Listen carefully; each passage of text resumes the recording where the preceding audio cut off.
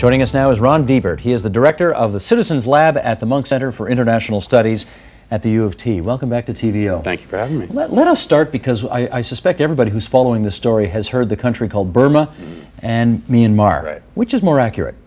Well, both are accurate in a sense. It's that the terms are politically contested. The name was changed from Burma to Myanmar after the military coup, so there are those who feel strongly that we should refer to the country as Burma for political reasons, but they're virtually interchangeable. And how do you refer to it in your internet dealings? In the internet dealings, I refer to it as Burma. Actually, I take a political view on it. Then in we support of human rights. We'll do that here then. Okay.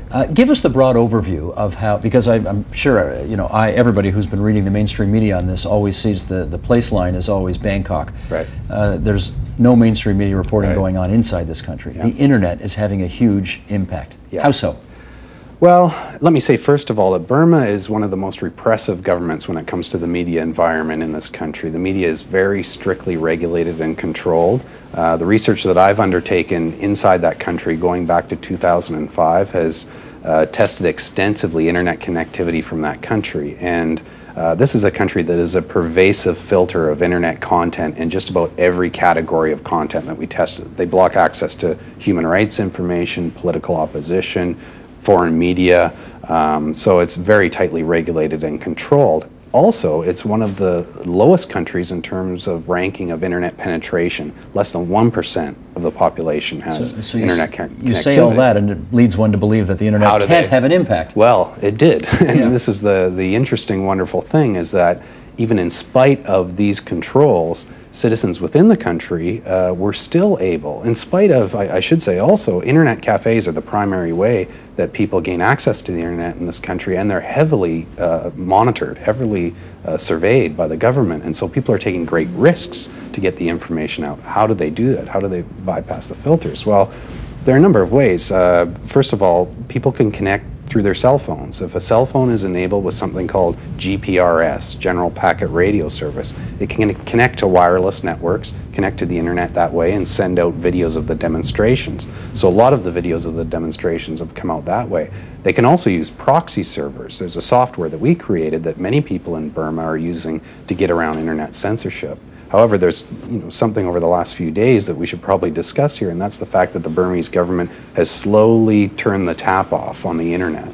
So it's shutting down, and the images that are coming out are trickling out. They've taken a drastic measure here. Well, let me take you back. I gather a lot of the demonstrating and the protests have been in part organized online.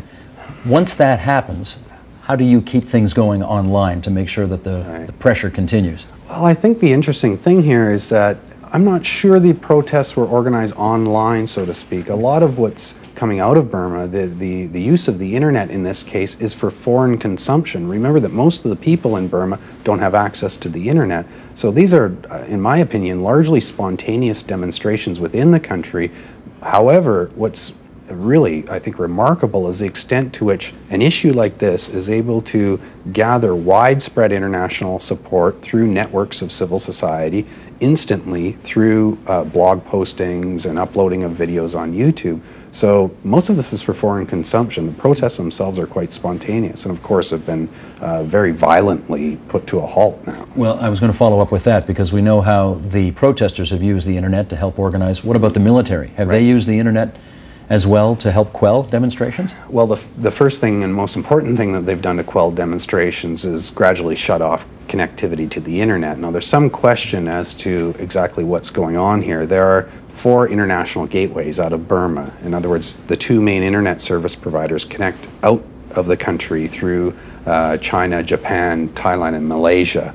And it's a simple matter for the government to cut off those gateways, but at quite a large cost. You're cutting off business, you're cutting off your own communications.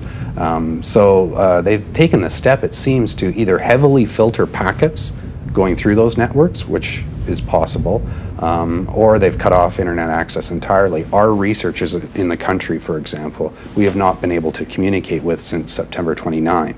So, and the way we were communicating with them was over the internet. How many people have you got in there? I have to be very careful about what I talk about when it comes to security Let's research. not get anybody in trouble, but tell us what you can tell us about how you're getting information out. We've worked with 3 researchers in the past. There were 2 that we were working with this year. We were just about to test. And when we test, we send software into these countries, and the software is operated by our researchers. They connect to the internet service providers and run a series of network mapping tests that essentially lift the lid on the internet and tell us what's going on beneath the surface, so to speak. Of course, in a country like Burma, this is a violation of national security. It could get you killed. So when we talk about how many, who, and so forth, I always take a step back and pause. Sure. Are these your people, as in Canadians from over here, or are they locals? No, these are locals. Yeah. Okay.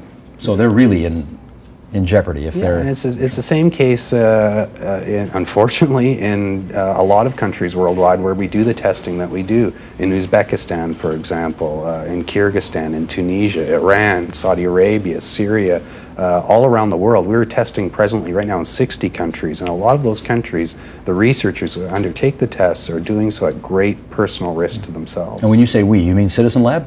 The Citizen Lab is part of the Open Net Initiative project, which is a 4-university collaboration, Harvard, Cambridge, Oxford, and the Citizen Lab at the University of Toronto, plus about 20 non-governmental organizations worldwide, about 80 researchers in total. Oh, it's big.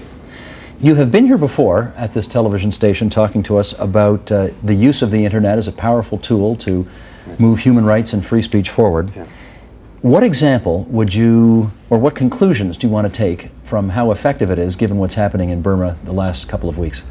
Well, the interesting thing, I think, is that we used to have this assumption about the internet that it was a powerful force for democratization, liberalization. States cannot compete against this massive force. I don't think that's true any longer. I think what's shown in Burma is that if states are willing to take drastic measures, they can control, to a large extent, the flow of information. But on the other hand, there are ways in which nimble, creative people using technology can get around those filters.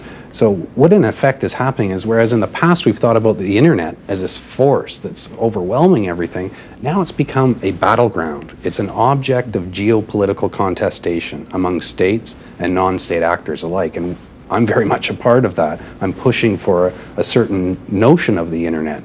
I'm pushing for a certain architecture, and governments like Burma are doing the opposite. So it's very much a battle between us as to the future of the internet. But is the sad reality that if the junta is prepared to kill lots of people, there's not much the internet can do? Well, you see, there's the rub, I think, that even in spite of what's gone on, the message is out.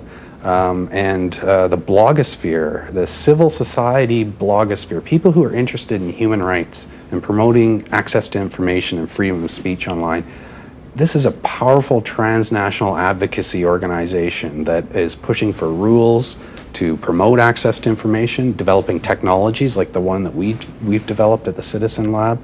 Once their interest has been triggered and the spotlight is on a country like that, it's very, very hard for them to keep going in the direction that they're going.